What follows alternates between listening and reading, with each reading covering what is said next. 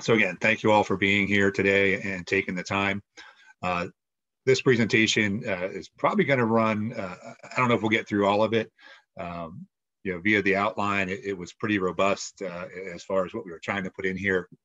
So there's a lot of different pests that we'll just take a quick look at.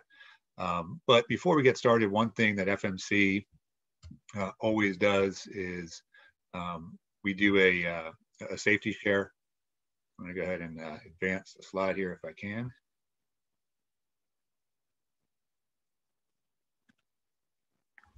For some reason, we're not advancing today.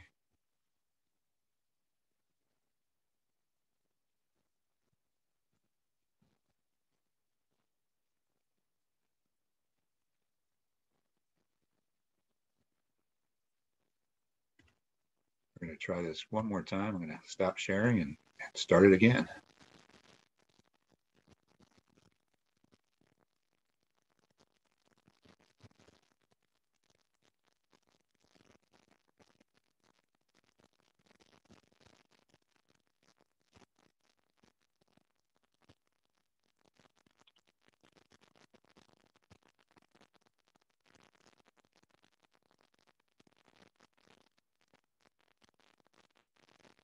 Yeah, there you go. Is it showing full screen? Not yet.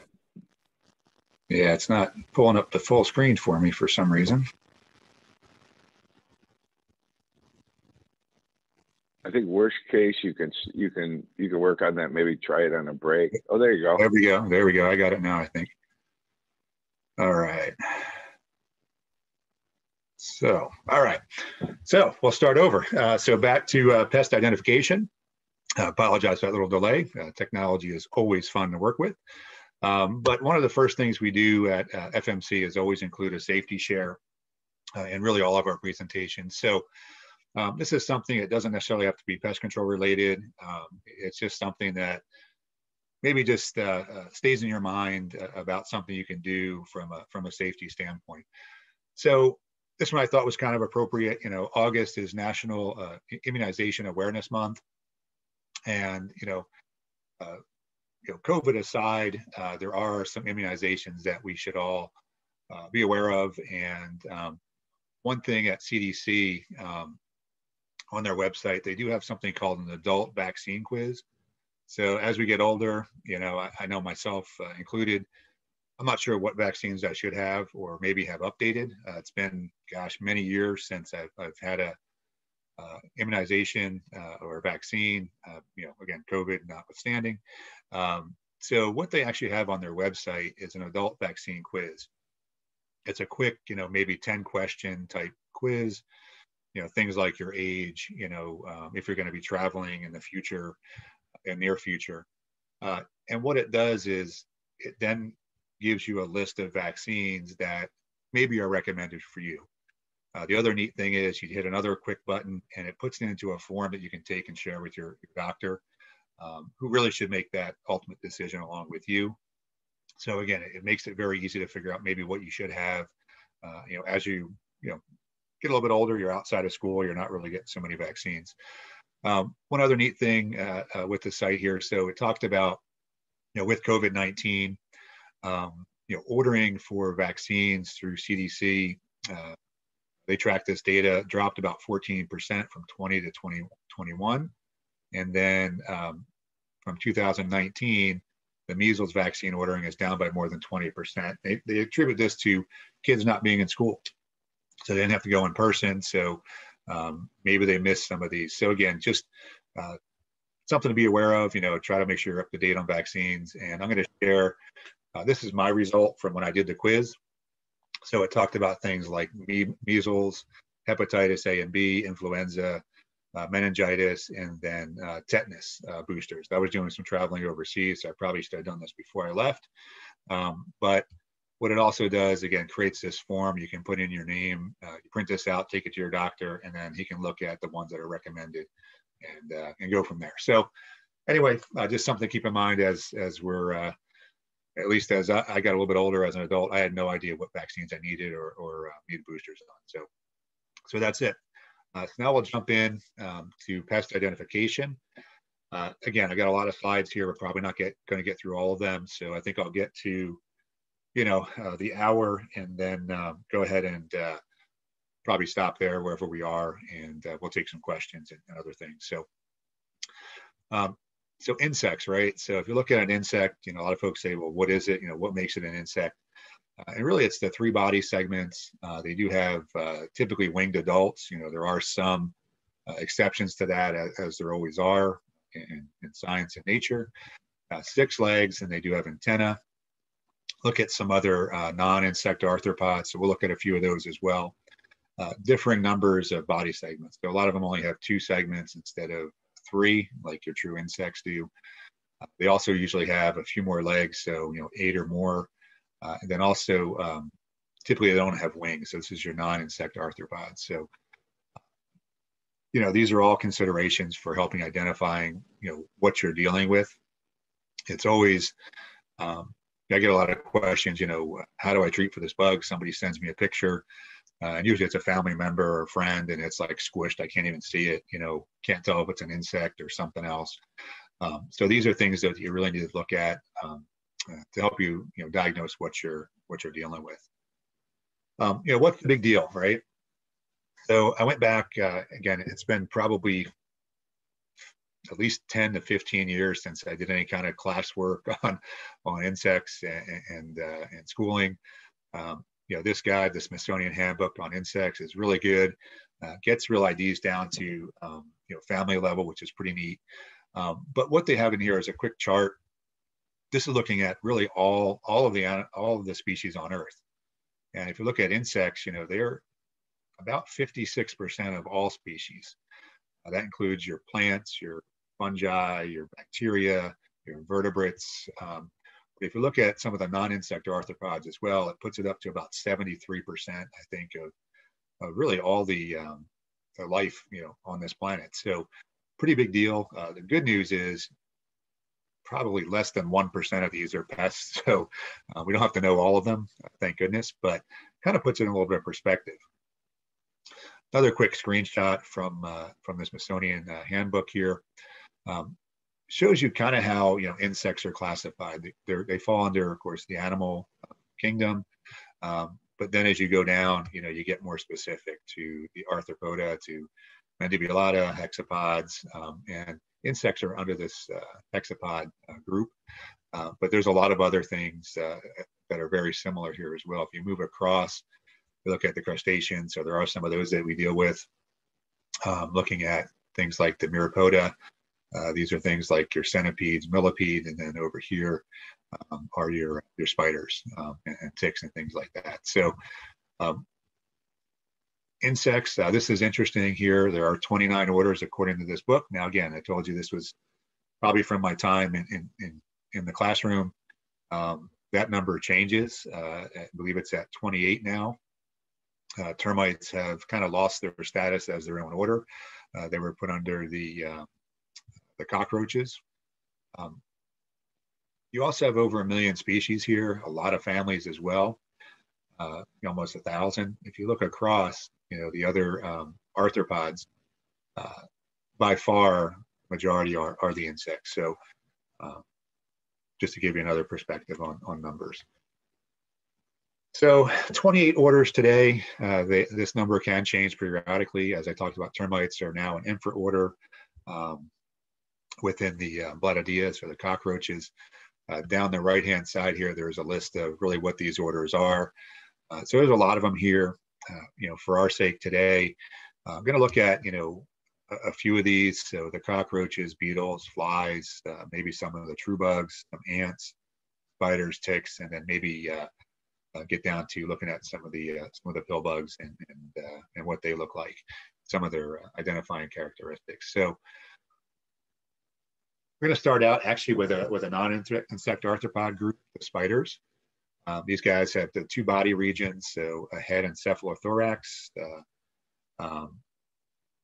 no antenna, 2, 4, or 6 eyes, but most have 8. So this was interesting. I do have a whole presentation on spiders that I do, and just looking at the variation in the number of eyes, these are things that can help you identify them. They usually have one pair of palps for manipulating food, and chelicera or fangs or biting mouth parts. 4 pairs of legs. They do spin silk. Males are generally, smaller than females, and with that silk production, some build very elaborate webs. Others are more your ambush type spiders. So we'll see, I think, a couple of each. So looking at a spider, again, in my mind, doesn't look like an insect because it's not, but you do have those 2 body parts, the cephalothorax and the abdomen. This will not be on the quiz, so don't worry. You don't have to name all these different body parts, but just gives you the basic structure of a spider, and then we'll look at an insect a little later on, how it differs. So a couple of these I'm going to look at. Brown recluse spiders. I get a lot of questions on these. I am down in Florida these days, and it's amazing, how many reports of brown recluse bites there are in Florida. Typically not the range of brown recluse, so it's not something that we should see here. But years ago, I saw some data where Florida had the most reported brown recluse bites of any state, which to me means it's being misdiagnosed. But best way to tell if you run into those situations, the customer says, "I was bit by a brown recluse." Well, where's the spider? You can't tell by looking at them. We're not medical doctors. We don't know what their conditions are. So without the spider, it's hard to tell. But brown recluse has this, upside down or fiddle-shaped marking on its cephalothorax. It also has 3 pairs of eyes. So this is a 6-eyed spider, and those 2 things can be pretty diagnostic to them. Another thing I wanted to show was really the egg case here. This is how their eggs are laid. So again, I wouldn't say 100% diagnostic, but it is something that can help you identify if there are brown recluse that you're dealing with in a structure. So we talked about the 6 eyes and the brown or dark violin markings. These guys are mainly nocturnal, so they're out at night. They're really kind of fragile spiders. You see a lot of them missing legs, and kind of disheveled shape, for lack of a better term. They do like the undisturbed type habitats, so outside under logs or stones, pretty sheltered areas, indoors, any little cracks or crevices. And usually we get bitten by them if you happen to have one in your shoe, you put your foot in there, or if they're, under bedding or something, you lay on one or sit on one. Their venom is potentially dangerous to humans, can cause necrotic bites that really don't heal very well, and maybe take several months to heal. Both males and females can bite, but I'll say they have to be of a certain size, so really a larger size, quarter size or bigger. Otherwise, they really just can't penetrate the skin. And they're not out to bite you. That's not really what they want to do. The common house spider is a really good predator of the brown recluse spider. So next one, we'll look at some of the widow spiders. These, I think we all kind of know what they sort of look like. But if you look at some of the immature stages, they do look a little bit differently. They're typically a shiny spider. They kind of have a messy web overall, but they do usually have, as adults, a distinct red marking, on their abdomen. And again, their webs, not very neat. They don't look like a big orb weaver web. They're usually pretty messy, and in sort of out of the way areas. My sister, actually in New Jersey, sent me a picture of one that she found in a hose reel. So you open up that lid, you reel out your hose to water your lawn. She found one actually in there. I know bait boxes in some areas, so rodent bait boxes, these guys love to get into. But again, pretty easy to identify with some of those red markings that they have on them, and that shiny black appearance as well. We do have a large number of species in North America. Black widow spider does have a very potent toxin or venom. It is considered one of the, if not the most venomous spider in North America, definitely one of the most venomous. Very small amounts of venom, though, are injected. And they're not something where if you're bitten by one, it's like instant death. So really pretty rare. People with some kind of a compromised immune system, can maybe have a more severe reaction. Males and juvenile females are not strong enough to penetrate human skin, their fangs. So again, they do possess venom, but typically they're not gonna be able to bite through your skin. Really only the adult females are. We talked about the hourglass markings, so they can be yellow to orange to red. They may not even be an hourglass, so don't be tricked and say, oh, it's a red dot, so it's not one. You know, they can definitely lay egg sacs with anywhere from 25 to 250 eggs. Takes about 2 to 4 molts to reach adulthood. Kind of a smaller web, about a foot in diameter. We talked about it's kind of messy looking, but that's what they use to catch their prey. It's also very, very strong.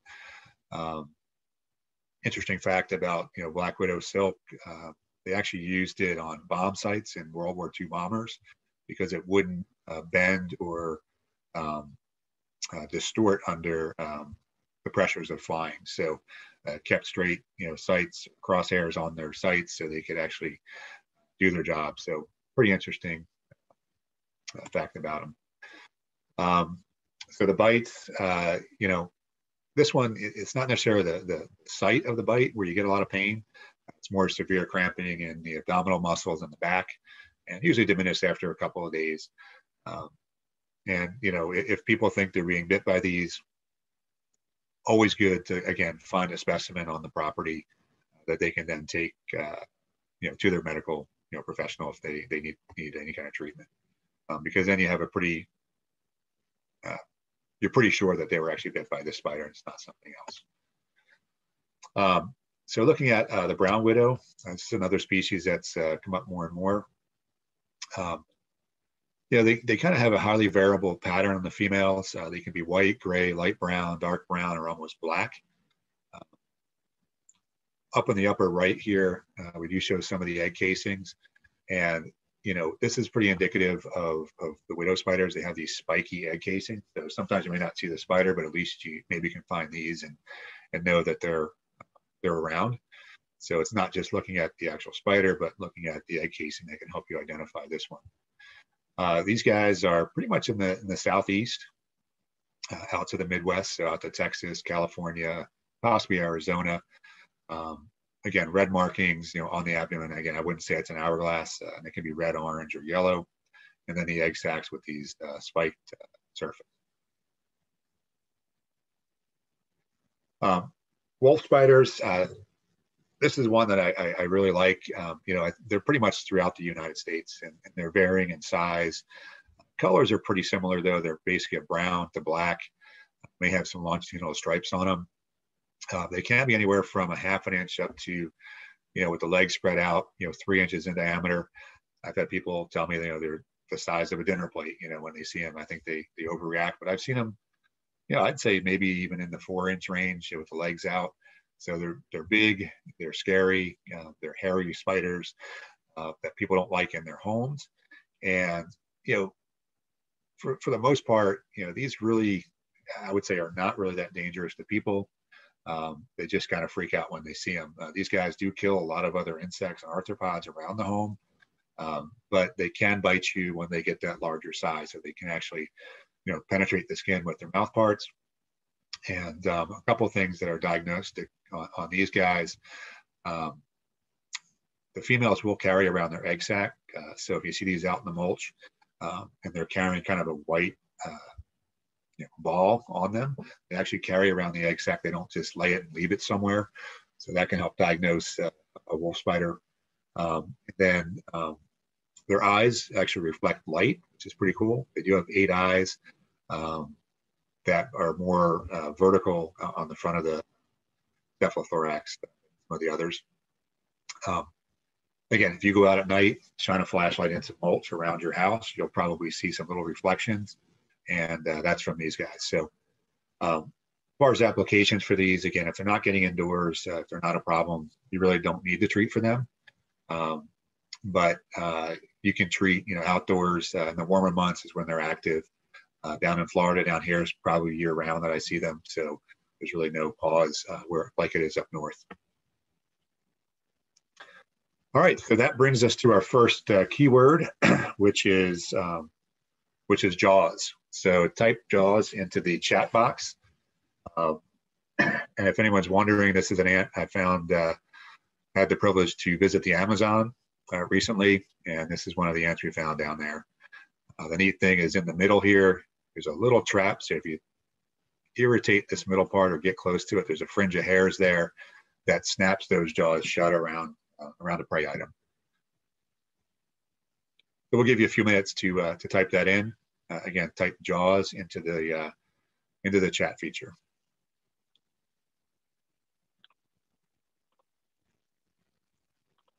And you know, Brian, I will just give a reminder to everyone: put your questions in the Q&A.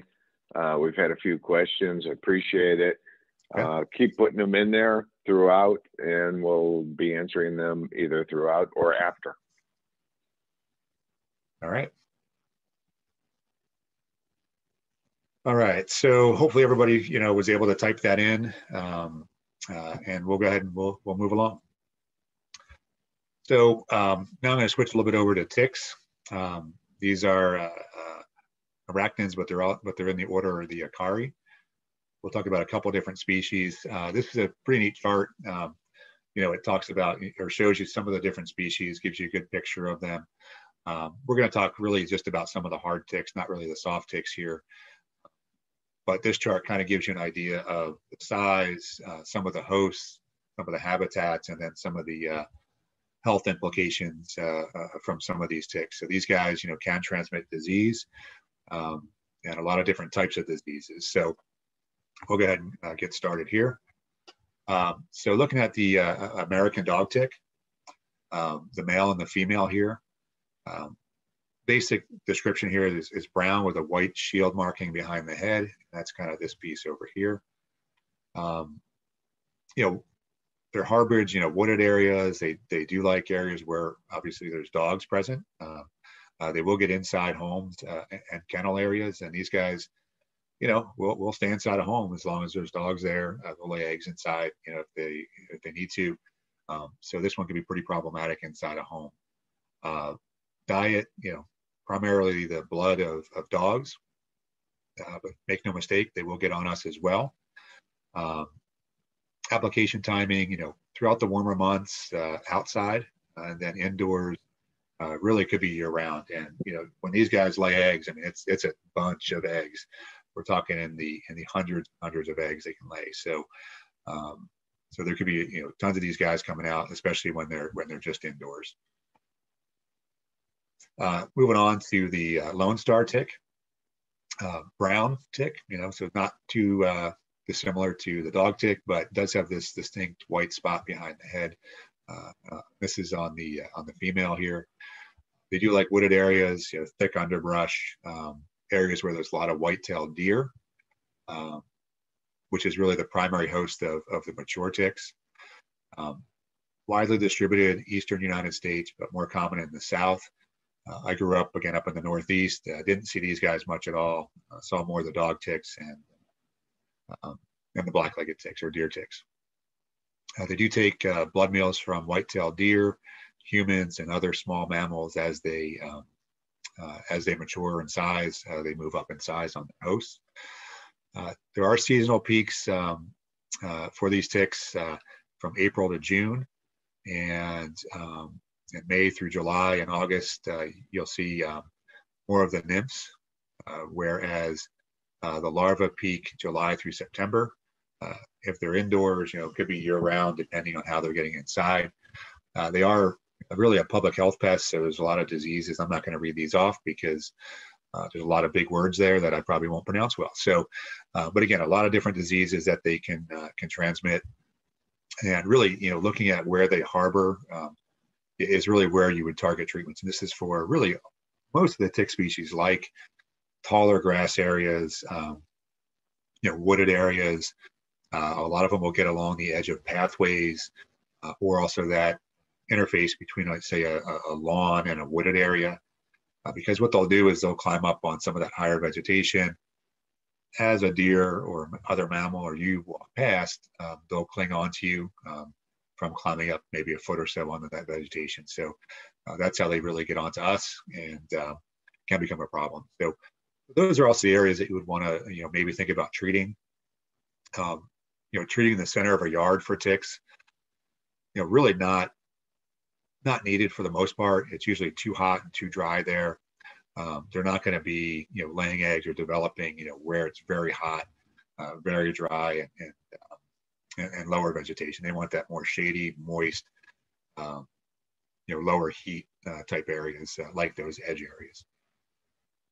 So looking at this distribution, so this is kind of just showing where, Lone Star ticks mainly are, really again over here in the eastern half of the U.S. and really concentrated more in the south. Females can deposit up to 5,000 eggs when they find a suitable, I'll call it a microclimate, so an area where, again, moisture is right, temperature is right, conditions are right for them. And we talked about some of those peaks and when they're really out and about. And most of the ticks, it's really going to be that summer season, spring throughout the summer. All right, so black-legged tick or deer tick, as I call it. This one, the females are kind of this blackish, they have sort of a blackish head with reddish to brown body. These guys are your Lyme disease vectors.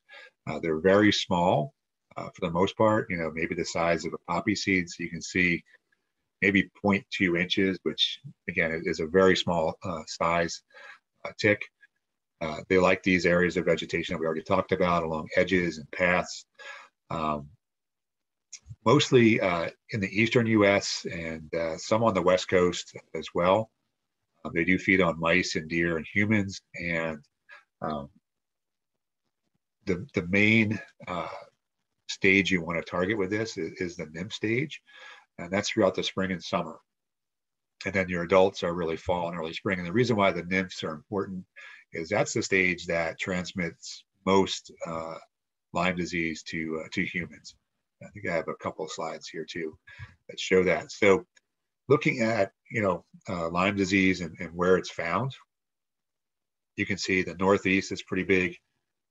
For some reason that switched on me. Upper Midwest, each one of those dots represents a case. And this is a little bit dated slide. It's about, 15 years old. These numbers have only gone up. So again, if you're in those areas, important tick to look out for.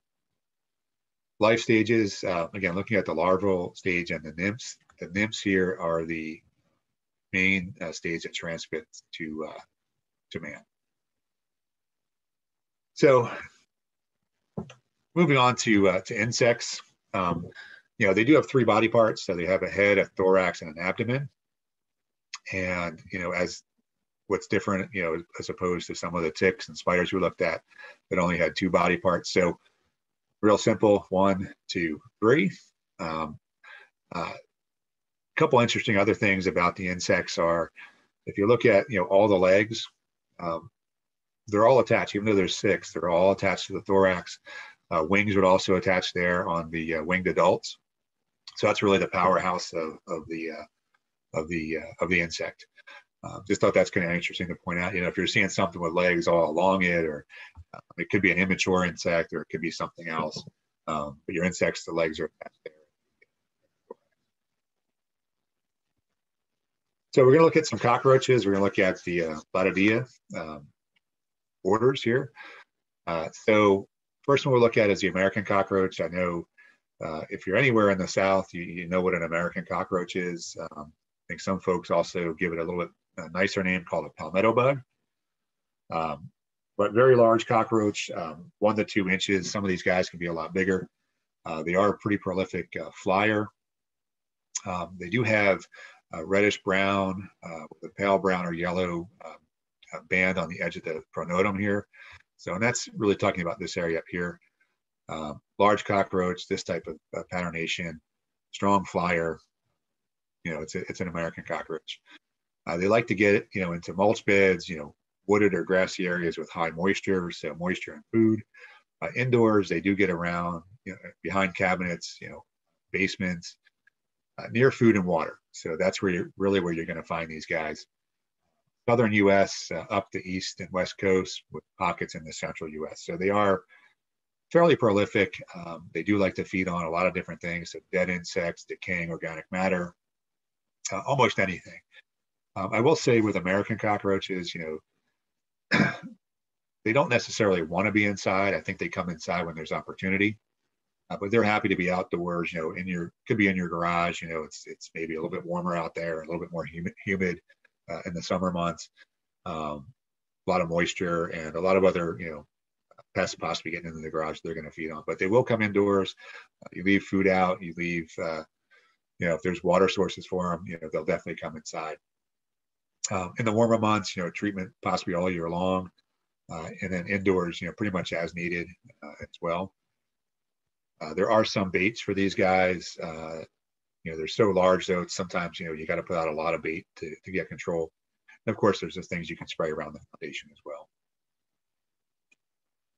well. Just looking at, I just want to point out one quick thing here. This is interesting. You know, if you're inspecting, you know, a home and you find, you know, droppings, say under a cabinet or somewhere, the American cockroach dropping does look similar to something, to a house mouse dropping. American cockroach dropping though has these little grooves on it and is more blunt than the house mouse, which is more pointy on the ends and a little bit, you know, more distorted shape, I guess. So, you know, if you see droppings, you might think they're mice, but it could also be these. Just a interesting point to note. All right, so moving on to the Oriental cockroach. So this one is dark brown to black. Outdoors, it likes warm, damp, shady areas, areas containing natural debris. They will come indoors in cooler temps, but again, they do like moisture levels that are a little bit higher. Basements, crawl spaces, you know, along the foundation, you know, under sidewalks. These are the ones too that, you know, if you see work in a city, sometimes these could be running out of sewers if they're doing work on the sewer systems. You know, floor drains, you know, any damp area inside the home, it's an area they could get into. They're throughout the U.S. and they do feed on decaying plant and animal matter. And timing of treatment, you know, outdoors throughout the warmer months, indoors could be year round. They are public health pests, as are most of the cockroaches that can invade the house because of what they feed on, right? They're feeding on decaying material, possibly walking then in across your counters and maybe moving some pathogens along with them. One last thing on these guys, you'll notice the wings are pretty stunted on these guys. So females really can't fly at all. Males very weak, if at all. So very, very short wings. They don't cover the full extent of the abdomen. It's just another way to help identify these guys. Let's see. So German cockroach. These again, you know, anybody who does any kind of pest control, any kind of commercial pest control for sure, definitely knows a German cockroach when they see them. Color brown to dark brown. They're about a ½ inch in size. And they will harbor just about anywhere they can inside. And, you know, this is places like, you know, under cabinets, wall voids. I've seen them, you know, behind picture frames on a wall. They do like to have, you know, really two surfaces of their body or two parts of their body touching a surface. So something above and something below. It's called thigmotaxic. So that's what they like to do. They like to have that comfort of being secure on both sides or on two sides. These are throughout the U.S. These are an indoor cockroach.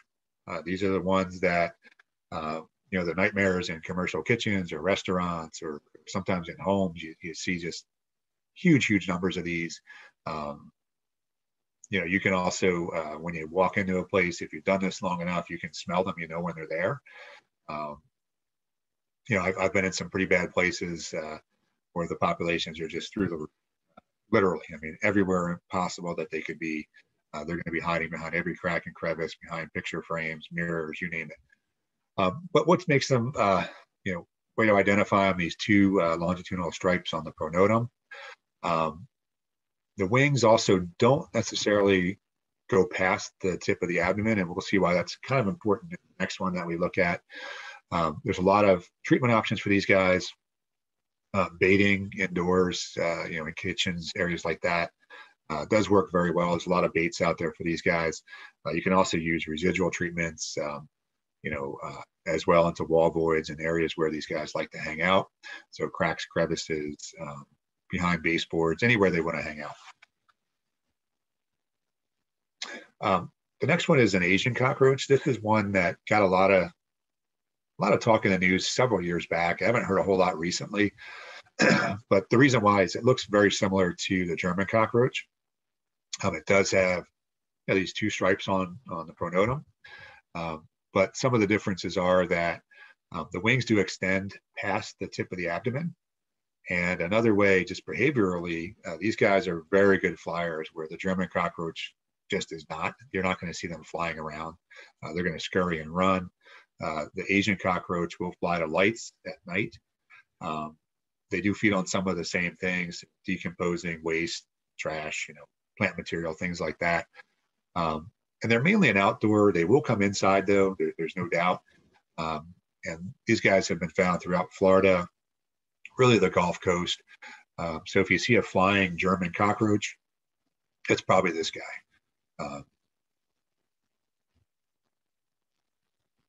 And here's a quick side-by-side, which one is which. So again, very, very similar. This one over here is the Asian cockroach. Again, a little bit more dainty, I guess. Maybe not quite as robust as a German cockroach, but very similar in look. And a lot of times you'll have to send it in, to have it looked at by an expert, get it under a microscope, maybe look at some other characteristics as well to help you. Brown banded cockroach. So this one, as the name entails, it is brown with gold or tan markings. This is about a half an inch. These guys are an indoor cockroach as well, so they can be a nuisance inside. The males will fly when disturbed. The females really can't fly, and you can see the difference here and really what the wings are like on these. But fairly diagnostic from the striping pattern that you see on them. Again, another one that you could bait or possibly even treat for, but they can become a nuisance indoors. All right, so now we're gonna switch gears a little bit. We're gonna go to flies. So this is the order Diptera, and I tried to put a few pests from each of the groups that we noted in the beginning. But there was a lot of other orders that we could pull from. So just wanted to pull some of these to give you a taste of different orders of insects. So the housefly is the first one here. It measures 4 to, let's say, 8 millimeters long, distinguished from other flies by these 4 dark longitudinal stripes up here on the thorax, with a yellowish abdomen. The males, their eyes almost touch, so they're much more visual. And what we mean by that is your eyes would basically cover almost the entire top of the head or front of the head. Female does have a wider space between her eyes, and the head of the adult fly has reddish eyes and these sponging mouth parts. And we all kind of maybe know what they're for, but usually not good to think about when you're out having a picnic. They do have complete metamorphosis, looking at some of the different life stages. Of course, they have a larval life stage or a maggot life stage. They can complete their life cycle in 7 to 10 days, so very fast reproduction, 10 to 12 generations per year. And in temperate areas, up to 20 plus generations.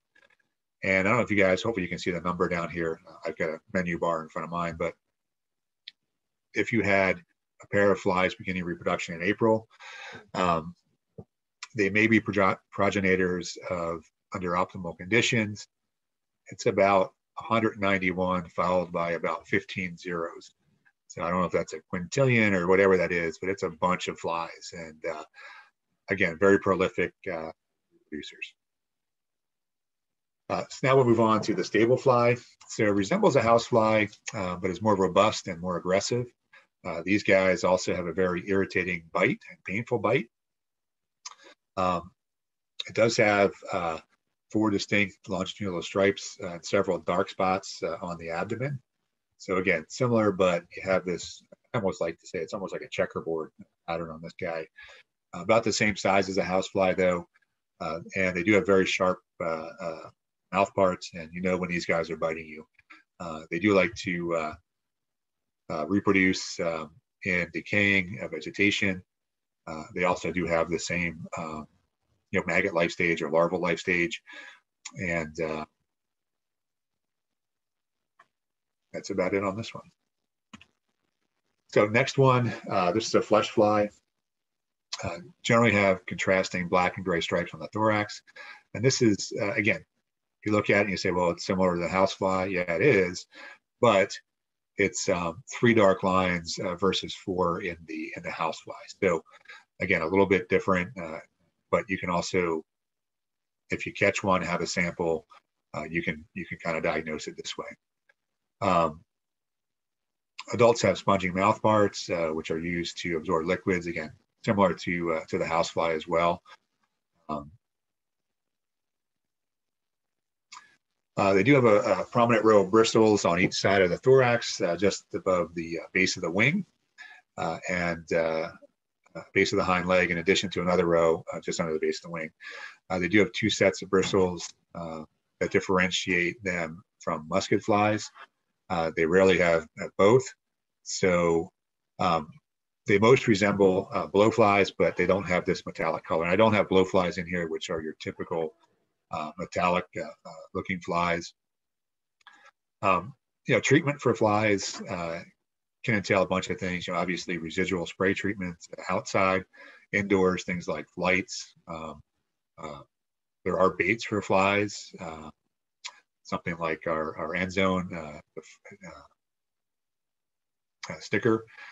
So again, lots of different options here. They are attracted to light, but you can also bait for them as well.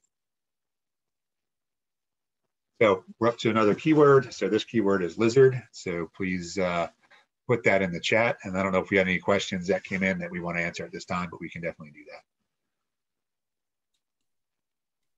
Hey, Brian, it's Tom. There's a comment in here that says they've noticed the field Asian cockroaches are slightly lighter than a German cockroach. Yep. Yeah, I'd say that's true. Sometimes it's difficult when you don't have both, though. So if you don't have them side by side, it may be more difficult to say, wow, it's lighter or it's darker. So yeah, but yeah, that's probably also, that's very true. Yeah, I always like when to identify something, we say, well, it's a little bit lighter, or it's the wings are a little bit different than this one. But a lot of times in the field, you don't have both. So it's hard to sometimes make that statement. Okay. I think that's got us up to date on the question so far. All right. So I think we've got maybe, about 10 more minutes. So I'm going to go ahead and move on. So again, put your keyword in. That'll help you get your credit. So now we're going to take a look at some of the ant. Ants as a group, these are under your Hymenoptera. So this is your ants, wasps, bees, sawflies, things like that.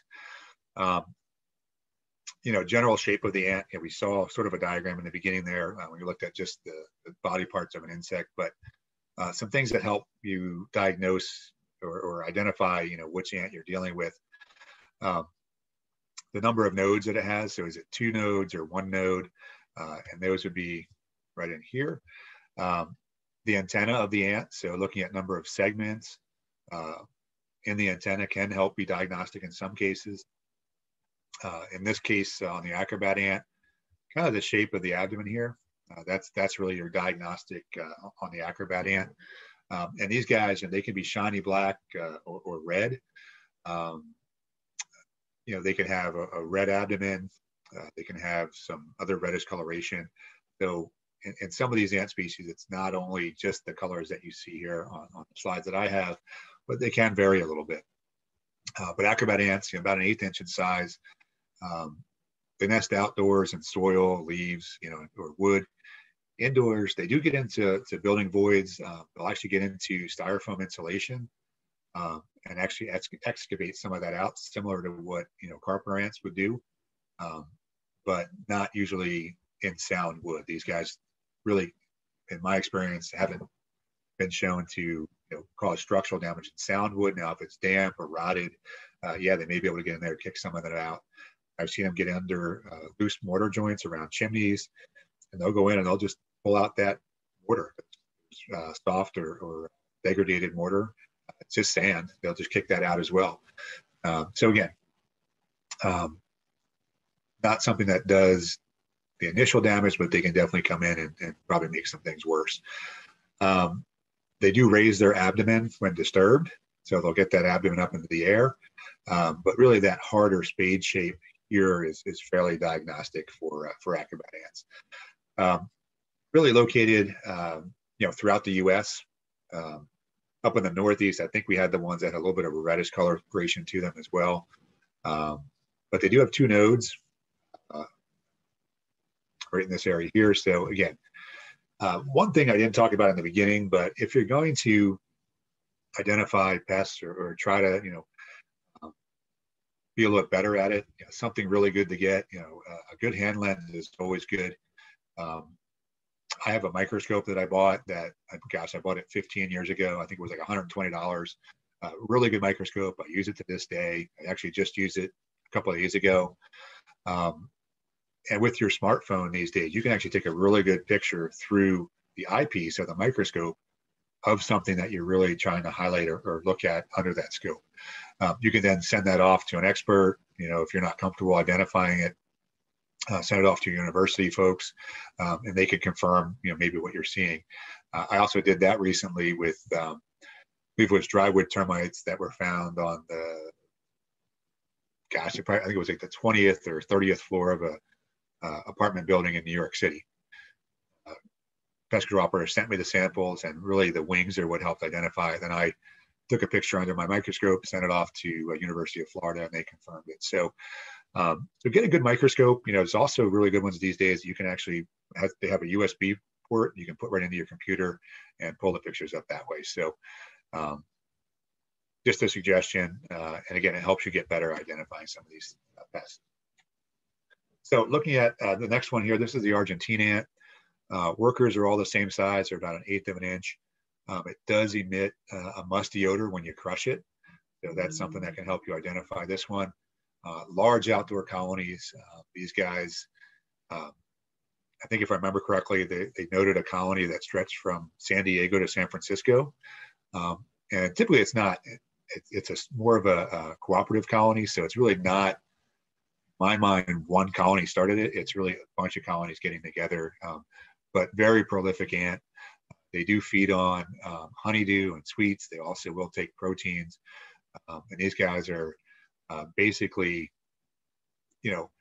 Maryland, West Illinois, and then in your southern states, out to the West Coast, including California. We also have seen them, I believe, here in Florida as well. So they do have a kind of an uneven thorax. If you look in here, you can kind of see that.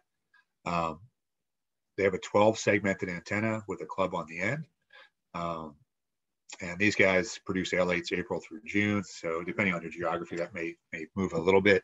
But if you can knock down those reproductives, you may be able to help get better control. Next one, big-headed ant. This one, fairly easy to identify because they have these major workers with a very enlarged head. It's only about, maybe 1% of the foragers that have this form. They're also there for protection. And again, fairly diagnostic when you find it. The minors are about 1/16 of an inch, and these major workers can be up to 1/4 inch in size. They do have distinct piles of soil around their nests, so along sidewalks and lawns and flower beds. They do prefer greasier, higher protein type foods, and they're found pretty much most of the eastern U.S. And then somewhat out in the Southwest as well. 12-segmented antenna with the 3-segmented club, and certain spines on their thorax as well. So again, there are keys and ways to identify these, but you would need to put it under a microscope to really see some of those other characteristics. Carpenter ant. So first off, I will apologize for my really sad carpenter ant photo. I was scrambling to find something that I could use in here, and pulling just photos off the web, sometimes is not good because there's certain, use limitations on them. So I pulled out an old sample I had in a box and took a photo of it. But carpenter ant, these are pretty large, 3/8 to a half an inch. If you have reproductives, they could be definitely up to an inch long. So pretty robust ant, usually a dark black or red and black combination. Have an evenly rounded thorax. They do have this one node in between. At the end of the abdomen here, there is a circle of hairs there. These guys, again, will kick out frass from excavating wood, and they like that rotting or damp wood, foam insulation. And usually when you see this material that they kick out, it's kind of like sawdusty looking, and it will have a lot of dead ant parts in it as well, because they'll kick dead ants out of the colony with the trash. So you'll see that quite often. Really found throughout the U.S. There's several species throughout the U.S. They do like sweet sound proteins. We talked about the evenly rounded thorax, and up north, spring throughout the summer into the fall is when these guys are active. Again, you can bait for them. You can also treat for them. They are active somewhat at night as well. So you can usually find trails going back to the main colony. The main colony is typically outdoors. They will have satellite colonies, sometimes indoors. And you can just track them and see where they lead you back to, and then treat the nest and hopefully take care of the problem. Tawny crazy ant. This is one that was known previously as a Caribbean crazy ant. I believe it was also identified in Texas and Houston area as the raspberry crazy ant. This one is a small ant, about an 1/8 inch in size, a single node, a very smooth, glossy body surface. Key with this one, though, it will nest under just about anything outdoors. It'll get indoors as well, but extremely high numbers, especially where there's no real natural enemies. And this is kind of along the Gulf Coast into Texas. They saw numbers in the billions per acre on this guy. They would get into electrical boxes. They would get into the lights at Hobby Airport. And where these guys were found out there, and again, it was fairly new to have them there in that area, there was nothing else found. You go into a neighborhood and all the other pests are gone. They just ate everything. Even some of the birds, they would get to the nest and attack the chicks. They even kicked the fire ants out. So these guys were pretty prolific.